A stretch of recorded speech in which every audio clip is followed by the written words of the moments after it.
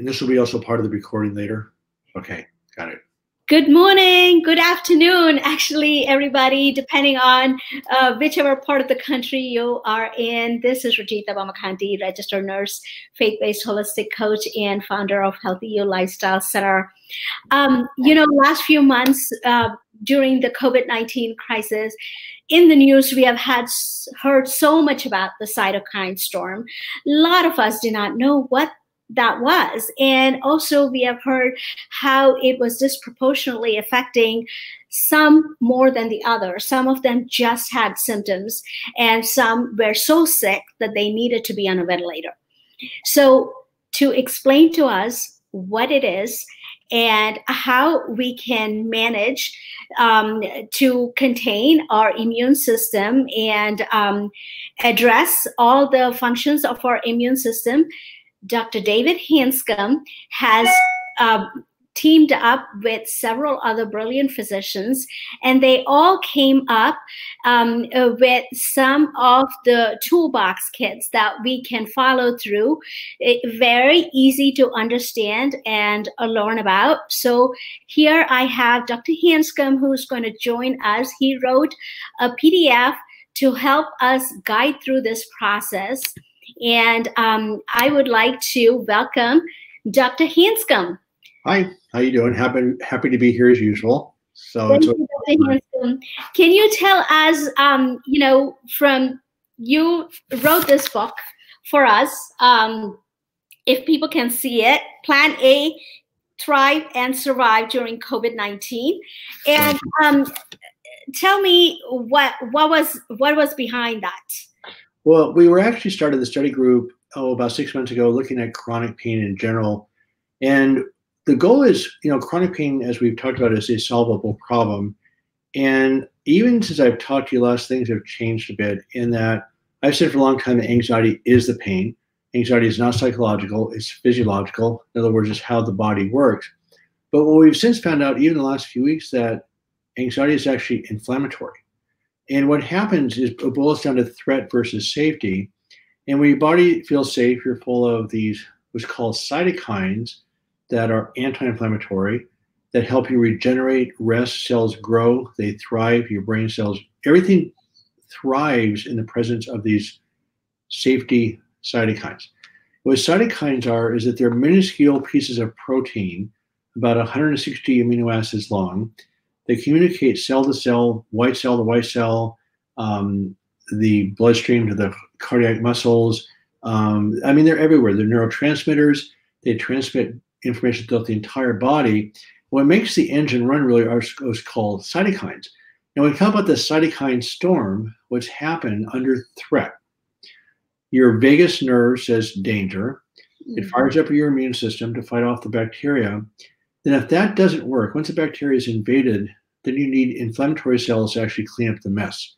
For instance, when you have a boil on your skin, we've all had those, where the pus is literally white cells that have cleaned out the bacteria and they have died. But if you notice when you have a boil, there's a little bit of a cavity under the skin, so that the inflammation actually destroys the tissues. What happens with the cytokine storm is that it's not the actual cytokines, it's the inflammation that they cause. So you develop this massive inflammatory process. The walls of the blood cells open up, so the white cells, which are larger than red cells, can actually traverse the blood cells into the tissues to clean up the virus. What happens in the lungs, the fluid from the blood vessels goes into the lungs, and you literally drown in your own fluids. So what we're doing, the cytokine storm is the inflammatory cytokines that cause the inflammatory process. And we're not so sure that it's a cytokine storm, it's just the normal level of cytokines that are going up to clean out the virus. The problem is that people that are dying all have risk factors that have elevated cytokines, inflammatory cytokines, before they get sick. Any threat is met with elevated levels of cytokines. It can be a mental threat or physical threat. So things like cardiac disease, Alzheimer's, Parkinson's, irritable bowel, colitis, obviously inflammatory bowel diseases, rheumatoid arthritis, all have elevated inflammatory markers. But guess what? So does anxiety, depression, psychosis, Alzheimer's, all have inflammatory cytokines. And what happens, threat can be a mental threat. And mental threats being repressed thoughts and emotions. Anxiety is a sensation generated by the cytokines. So anxiety is the result, not the cause of it. But the mental threat can be worried about the COVID crisis. There's nothing better to create threat than uncertainty. We have a tremendous amount of uncertainty, which means our body is responding to this threat with elevated cytokines and an inflammatory response, which actually destroys the tissue. The irony is the more legitimate your threat, the more damage it causes. Most stress is the stress that you can't control. We cannot control the COVID virus or the pandemic. We can't control the politics. We can't control anything. But you can learn ways to lower your body's cytokine response so that in spite of the threat, you allow yourself to feel safe. So that's what the whole process is in the book. There's 10 different things you can do to actually lower your cytokines before you get sick. So if you start with a lower level of cytokines, then when you have that cytokine rise, there's a higher chance that you're going to stay below that threshold. So that's why it's called not survive and thrive. It's called thrive and survive. Okay. Again, as you learn skills to be safe and thrive, in spite of whatever risks there are around you, you actually get to be safe. So is that the same as, like how some people that had underlying chronic diseases where, had much more severe symptoms? Right. So did they have a higher level of cytokines? Yes, all the diseases that are at risk, cardiac disease, lung disease, all these different diseases have elevated cytokines. So, and then everybody processes stress differently. So remember, if you process stress appropriately, the cytokines are not going to be elevated. So you have two people with lung disease, which is chronic, and they probably both have elevated cytokines. But then you take the stress of the virus, do you process it well, or do you get more stressed out? As you get more stressed out, of course, you have a higher chance of the cytokine, what we call cytokine storm, which just really means the cytokines cross the critical threshold that it compromises your lungs. So for instance, poverty is a huge threat. So let's talk about blacks are dying at 7 times the rate of whites. Why is that? Okay. So first of all, vitamin D is actually a factor in COVID. So lack of vitamin D is a risk factor for death. But what happens is that in Africa, where they were raised, the environment they were raised in, there's lots of sun, so they didn't need as much vitamin D.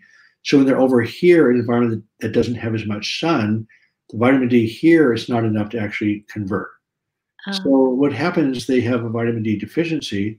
So that's a stress, lack of vitamin D. Poverty is a stress.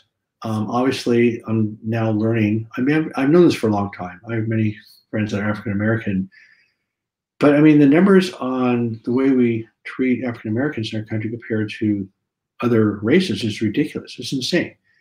So my trainer's a great guy, and he tells me whenever he is stopped by a policeman, he just puts both hands on the steering wheel, takes a deep breath. And so they're not living in an environment that's safe. That's not fair. Yeah. So that's, again, another threat that's very chronic. Again, under chronic threat, your body has a stress response that elevates your inflammatory response. So again, when you get sick, it may be the same viral response, but you're already so high that you go right over the threshold and you pass away. That's why black males, of course, have a higher chance of being incarcerated by far than whites. And you can be incarcerated for nothing. So how do you live your life if you can't predict when you're going to be incarcerated or picked up or not? Yeah, yeah. And then even though percentage-wise, the odds of you actually being that person is low, is that intermittent reinforcement that is also deadly. So that constant state of threat or constant potential threat is as much of a threat as actually the physical threat. So it's all about threat versus safety.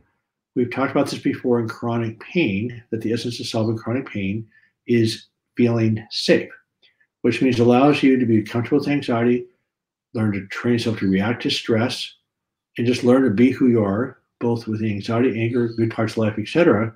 So you get to live in your entire life and feel safe. In that state of mind, in state of existence, your body's resistance is better. You actually live longer. People with chronic stress die on the average of 7 years faster than people that don't have chronic stress. Again, I'll say it again. People talk about stress management. But the stress that really takes a toll on people is actually the stress that you can't control, right? Yeah. Yeah. Okay, so what do? What you do, you learn to control your neurochemical response to the threat. And so you definitely a learned skill. It's not very hard. And you already know all my lines. We've been through this lots of times before. And that's what we talked about in my interview later is, the different ways of doing this. But I would ask your audience to really download the PDF. Please pass it to as many people as you can imagine, because I am going to create a national email campaign starting right here, right now, this week. I'm getting this message out to the world. Every one of those things are things that are common sense. But what's been helpful for people, and I think you found the same thing, is that, okay, if I do mindfulness relaxation, we talk about that relaxation, what's the big deal? Well, it changes, it translates into changes in your body's chemistry. Or we talk about the expressive writing. For some reason, that simple tool drops down inflammation. Not psychological, you just directly somehow calm down the cytokine response. So what the brochure will do to help you understand why you're doing what, how it works, even deep breathing exercises stimulate the vagus nerve, which actually knocks down the cytokines. So it's been fascinating for me the last 6 weeks. I'm just actually blown away. Because again, I've always talked about adrenaline and cortisol and stress chemicals, but they're too slow. They're these, in these cytokines, there's trillions and trillions and trillions of these things. So there's 50 trillion cells in the human body, and the cytokines are a fraction of this size. They live on the surface of every cell in the body. They code it. And so when you have a fight or flight, it's actually that cytokine switch that's flipping the switch in your nervous system, of course, both. So we're talking about adrenaline, cortisol, and fight or flight. It's actually the autonomic nervous system in your brain and these little cytokine switches that are creating the reaction it takes to survive. And I'm embarrassed to say in this roundtable, there's a bunch of physicians on the roundtable, and I know we learned this someplace in medical school, but Dr. Stephen Porges wrote the polyvagal theory, wonderful guy, very, very learned on this stuff. Then a friend of mine, Dr. D.R. Clausen, who's a rehab doctor in Seattle, has an unusual, uncanny ability to follow all these things we learned in medical school and bring them into current day practice and put it all together. And we're all humbled. We're just, so I also feel like I'm going back to medical school with this. So I'm excited I can put people in the same room that are a lot smarter than I am. I think the necessity is that I don't understand what they're saying exactly. So by the time I get done explaining it to me, it comes out in a reasonably understandable way to the rest of the world. And I think that's what my contribution is. Wow, that's wonderful. So you're saying we can use this all the time. This is our Bible that we can use and manage our perceived anxiety or actual anxiety, the threat, whatever we are feeling, to kind of calm ourselves down and to lower our cortisol levels. Well, again, it's the cytokines. The cortisol is a slower thing. So the cortisol actually kicks up the glucose. So that's a slower response. So it's really these inflammatory cytokines. Okay. Again, I'm embarrassed to say I forgot about them. And D.R. Clausen brought these to life. But they're so powerful. And it's not so hard to figure this out. But yes, please pass it on to every human being that will read this. It's not about just the cytokine storm for COVID. It's for your general health. And we're publishing another paper showing that every chronic disease, from arthritis, lupus, Parkinson's, Alzheimer's, type 2 diabetes, is all related to inflammatory cytokines. So insulin resistance is actually mediated by inflammatory cytokines. So it's a whole cascade there, again, that Dr. Clausen's be able to show us so clearly. And for instance, the peripheral neuropathy of diabetes. I mean, simplistically, as a physician, I'm embarrassed now to say this, but I think most physicians somehow think that this elevated blood sugar somehow damages the nerve. It's the inflammatory cytokines. Wow. Because, I mean, sugar's not going to damage the nerve. It's just a nerve, just sugar. But what the cytokines do, they're actually damaging they're inflaming the nerves. So the nerve conduction while doubles, but you're actually physically damaging the nerve. Cardiovascular disease. We talk about cholesterol. Well, what's actually happened, these little inflammatory cells are actually chewing up the walls of the blood vessel.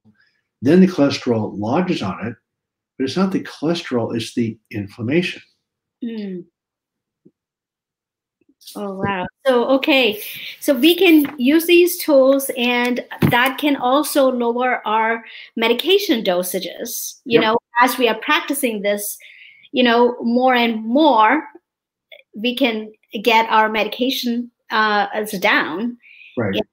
And hopefully get them off of it. Wonderful. Thank you very much. And we are very fortunate to have Dr. Hanscom during our World Health Summit. He will be talking to us about how stress affects our immunity. So I'm having a wonderful conversation with him during that time. So please do join us during the World Summit. And thank you for sharing this wonderful PDF, Dr. Hanscom, and we are looking forward to the next one coming on, and we look forward to seeing you at the summit. And by the way, as you know, so the brochure gives an overview of everything, and the website backandcontrol.com is actually the action plan to go into details. So there's layers of learning this. So the brochure is a starting point, but the details are actually on the website. Okay, I will put that in the description below. And if y'all have any issues, if y'all need additional information, always contact me and I will send you up. And if y'all have any follow-up questions for Dr. Hanscom, always put it in the comments below and I will circle back with him and get back to you guys. Thank you very much, Dr. Hanscom, for joining us today.